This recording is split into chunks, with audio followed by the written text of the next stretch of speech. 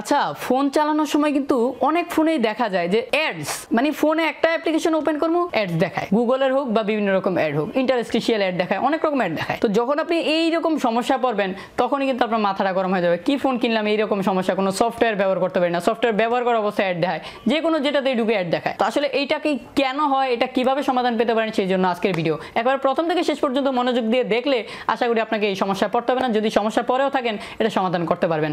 আইটেক স্কুলের পক্ষ থেকে আজকের ভিডিওতে আমি আপনার সাথে আছি হাসানাত গাজী। চলুন শুরু করা যাক। সাবস্ক্রাইব করুন আইটেক স্কুল চ্যানেলকে, ঘন্টা বাজিয়ে দিন নিত্য নতুন টিপস সবার আগে পেতে। তো আসলে এটাকে কি বলে? এটাকে বলে স্পাইওয়্যারও না, ম্যালওয়্যারও না, ভাইরাসও না, এটাকে মেইনলি ভাবে বলে অ্যাডওয়্যার। তো এই ম্যালওয়্যার মানে কি? আমরা জানি যে বিভিন্ন অ্যাপ্লিকেশনের মাধ্যমে ঢুকবে বা বিভিন্ন সিস্টেমে ঢুকবে, ঢুকার পর আমাদের ক্ষতি সাধন করবে। বাট এই অ্যাডওয়্যারটা আমাদের কোনো ক্ষতি করে না ওই রকম, কিন্তু আমাদেরকে অ্যাড দেখায়, ফোন ব্যবহারই করতে দেয় না ভালো করে। এই 10 মিনিট পর, 5 মিনিট পর অ্যাড, 2 মিনিট পর অ্যাড। তো এটা কিন্তু কোনো অ্যাপ্লিকেশনের না, এটা সিস্টেমটাকে আমি বলি।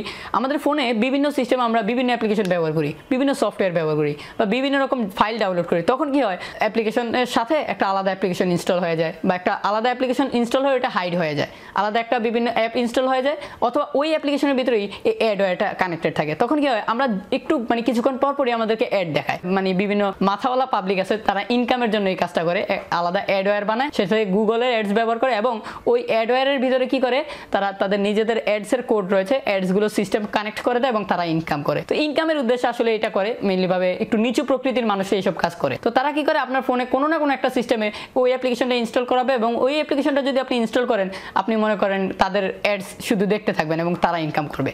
তো এই অ্যাডসওয়্যারের সিস্টেমটা এটা, এবং যখন আপনারা এটা দেখেন তখনই আপনারা মনে করেন হয়তো আপনার ভাইরাস হয়েছে বা হ্যাং হয়েছে, বিভিন্ন রকম এক একজনের এক এক মতবাদ। তো এখন কথা হচ্ছে, আপনাকে এই দিকে নজর রাখতে হবে কিভাবে আপনি আপনার ফোনকে অ্যাডওয়্যার থেকে রক্ষা করবেন। অ্যাডওয়্যার থেকে রক্ষা করতে হলে আপনি কি সবসময় মাথায় রাখবে যে আপনি প্লে স্টোরের বাইরে কোনো অ্যাপ্লিকেশন ইনস্টল করার চেষ্টা করবেন না। যদি ইনস্টল করেনও সবসময় নজর রাখবেন যে ওই অ্যাপ্লিকেশনটা কি ট্রাস্টেড সোর্সের কিনা। আর প্লে স্টোরে বিভিন্ন সফটওয়্যার রয়েছে যেগুলো ব্যবহার করার জন্য টাকা খরচ করতে হয়, অর্থাৎ টাকা দিয়ে সফটওয়্যার কিনে নিতে হয়। তো আমরা কি করি, সেইগুলো ইউজ করার জন্য গুগলে সার্চ দিয়ে বিভিন্ন রকম ক্র্যাক বা মড ভার্সন ডাউনলোড করি।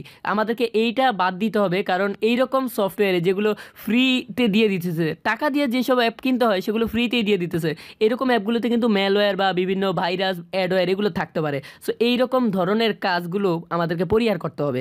আরেকটা বিষয় হচ্ছে, আমরা কিন্তু যখন ওয়েবসাইট ব্রাউজিং করি বা বিভিন্ন রকম গুগলে বিভিন্ন কিছু সার্চ দিয়ে যখন ওয়েবসাইট ব্রাউজিং করি, তখন কিন্তু আমরা দেখি যে আমাদেরকে একটা পেজে নিয়ে এসেছে এবং বলতেছে আমার ফোনে নাকি ভাইরাস ঢুকেছে, এবং তখন আর কি বলে যে আপনাকে একটা সফটওয়্যার ডাউনলোড করুন, ভাইরাস রিমুভ করতে, ভাইরাস ডিলিট করতে এখনই এটা ডাউনলোড করুন। আসলে এটা ভুলেও করবেন না, তারা বলবে ডাউনলোড করে ইনস্টল করতে, ভুলেও ডাউনলোডও করবেন না, ইনস্টলও করবেন না, কারণ সেইগুলোতেও ম্যালওয়্যার বা অ্যাডওয়্যার বা ভাইরাস থাকে।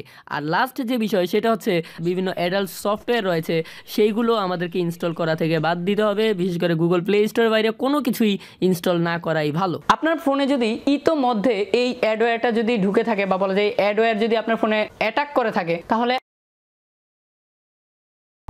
অ্যাডওয়্যার রিমুভ করতে হলে প্রথমত আপনি আপনার ফোনে Malwareytes নামের একটা সফটওয়্যার ইনস্টল করতে হবে। এটা খুবই ইজি, আমি একটু পরে দেখিয়ে দিচ্ছি কিভাবে আপনি এই সফটওয়্যারটা আপনার ফোনে ইনস্টল করবেন। সো সিম্পলভাবে ইনস্টল করার পর ইন্টারনেট কানেকশন চালু রেখে আপনি মোবাইল ডাটা এবং বা ওয়াইফাই বা কোনো একটা ইন্টারনেট কানেকশন চালু রেখে সফটওয়্যারটা ওপেন করবেন। একেবারে ইজিলি ভাবে ওপেন করার পর আপনাকে একেবারে নতুন একটা ইন্টারফেসে নিয়ে আসবে, দেন একটু ওয়েট করবেন, দেখবেন আপনাকে এখানে লোড নিবে। সো এটা অবশ্যই ইন্টারনেট কানেকশন চালু রাখবেন প্রথম অবস্থায়।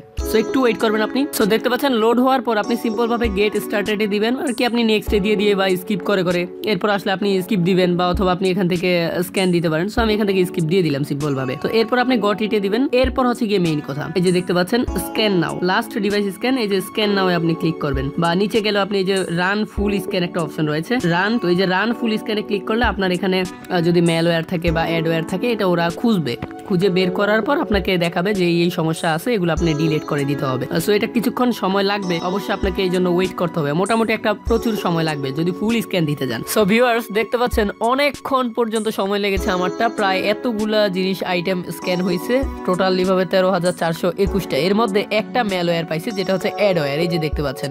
So android/adware/movie-nc। সো এইটার মাধ্যমে বুঝতে পারলেন যে আমার কিন্তু এসডি কার্ডে আমার নিজেরও একটা অ্যাডওয়্যার রয়েছে, যদিও এটা কোনো রকম কাজের না। না। সো এই কারণে বললাম যে আপনি মেইনলি ভাবে এইখান থেকে সিম্পল হয়ে কি করবেন, রিমুভ সিলেক্টেডে ক্লিক করে, মানে যেটি আপনারটা একটা দেখাক দুইটা দেখাক, একটাও যদি না দেখে তাহলে তো ভালো। আর এই যে সবগুলোতে ডিলিট সিলেক্ট হল, এটা টিকমার্কই থাকবে, যদি টিকমার্ক না থাকে টিকমার্ক দিয়ে রিমুভ সিলেক্টে দিবেন। এরপর হচ্ছে ওকে দিবেন, ওকে দেওয়ার পর বা ফিক্স অল হয়তো বা ডিলিট চাইবে, সো ডিলিট দিবেন। এরপর হচ্ছে নোট নাও দিব, শেষ। এখানে কিন্তু মোটামুটি প্রায় 20 মিনিট লেগেছে আমার সময়, 20 মিনিট পর্যন্ত টাইম হওয়ার পর এরপর হচ্ছে একটা স্ক্যান হয়েছে এবং একটা মানে অ্যাডওয়্যার রিমুভ হয়ে গেছে। দ্বিতীয় নাম্বার যে স্টেপ সেটা হচ্ছে আনইনস্টল করে ট্রাই করতে হবে।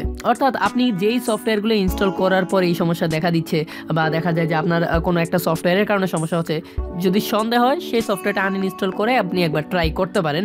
তো এই জন্য আমি আপনাকে বলবো আনইনস্টলার নামের একটা সফটওয়্যার আছে। এটার সুবিধা হচ্ছে অনেকগুলো হাইড সফটওয়্যার থাকলেও এখানে শো করে। সো এই আনইনস্টলারে আপনি ইনস্টল করে নেবেন। আমি একটু পর দেখাচ্ছি কিভাবে এটা আপনার ফোনে ডাউনলোড করে ইনস্টল করবেন। সো এটা ইনস্টল করার পর সিম্পলভাবে ওপেন করলে আপনি এখানে কিন্তু দেখতে পাবেন যে আপনার ফোনে কোন কোন সফটওয়্যার আছে বা কোনগুলো, যেটাকে সন্দেহ হবে দেখবেন অনেকগুলো নো নেম দেওয়া আছে। যদি কোনো ভাইরাস বা অ্যাডওয়্যার থাকে নো নেম বা অন্যরকম একটা কিছু দেওয়া থাকবে। সো সেই রকম যদি আপনার কোনোটা সন্দেহ হয় সেটাকে আপনি সিম্পলভাবে আনইনস্টল করে দিবেন। আপনার যেটাকে সন্দেহ হবে ওইটা আনইনস্টল করবেন, বা যেটাকে অন্যরকম নাম দেখবেন যে আপনি ব্যবহার করেন অথচ আছে, আনইনস্টল করে দেখবেন।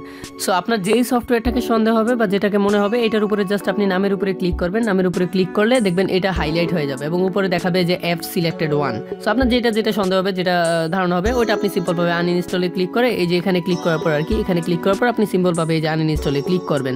এই যে দেখতে পাচ্ছেন আনইনস্টল। সো আনইনস্টলে ক্লিক করলে ওই সফটওয়্যারটা আনইনস্টল হয়ে যাবে। সর্বশেষ মনে করেন আপনি দেখতেছেন আপনার কোনোটাই কাজ আসতেছে না, আপনি সিম্পল একবারে লাস্ট আপনার জন্য যে করণীয় সেটা হচ্ছে আপনি আপনার ফোনটাকে রিস্টোর বা রিসেট দিতে পারেন, যেটাকে বলে আমরা বলি ফ্লাশ মারে আর কি ফোন।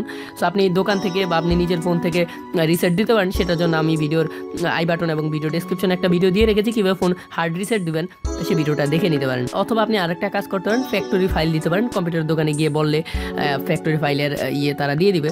জাস্ট ফ্যাক্টরি ফাইল দিয়ে ফোনটাকে একেবারে নতুনের মতো বানিয়ে ফেলবেন, তখন আর এই অ্যাডওয়্যারটা থাকবে না। সফটওয়্যার দুইটা ইনস্টল করতে হলে সিম্পলভাবে প্লে স্টোরে এসে সার্চ দিবেন। প্রথমটা আনইনস্টলার লিখে সার্চ দিলে দ্বিতীয়তে একটা সফটওয়্যার চলে আসবে, রিদম সফটওয়্যার। দেখে নিতে পারেন, নামটাও দেখে নিতে পারেন, পাবলিশার নাম রিদম সফটওয়্যার, এবং এটা হচ্ছে মাত্র 0.88 MB, মানে 1 MBর চেয়েও কম।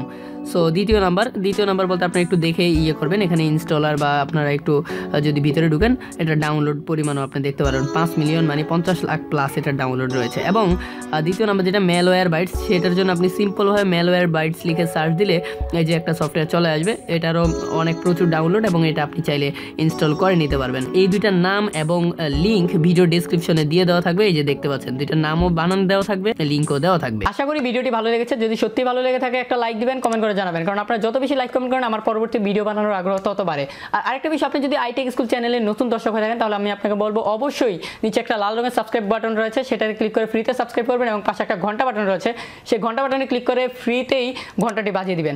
যদি ঘন্টাটি বাজাতে পারেন তাহলে আমরা পরবর্তীতে যে কোনো ভিডিও দেই না কেন আপনার কাছে একবারে ফ্রিতে পৌঁছে যাবে এবং আপনি চাইলে সেগুলো দেখতে পারবেন। আর আপনি যদি iTech স্কুলের যদি ফেসবুক গ্রুপে এখনো জয়েন না হয়ে থাকেন, নিচে ডেসক্রিপশনে দেওয়া আছে, সেখান থেকে জয়েন হয়ে নেবেন। যে কোনো সমস্যা হলে সেখানে স্ক্রিনশট সহ পোস্ট করলে সমাধান পাবেন। ভালো থাকুন, সুস্থ থাকুন, দেখা হবে পরবর্তী কোনো না কোনো একটা ভিডিওতে। আল্লাহ হাফেজ।